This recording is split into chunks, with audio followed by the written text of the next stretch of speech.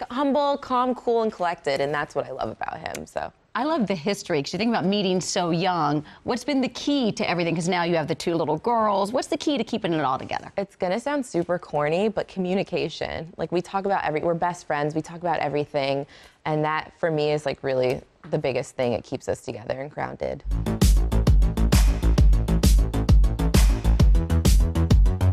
If there were certain keys to success on how to have a great marriage, also have a great family while being in the public eye, what would you say it is? I would say just take it in stride, family first, and just enjoy it, because it's all for a short period of time.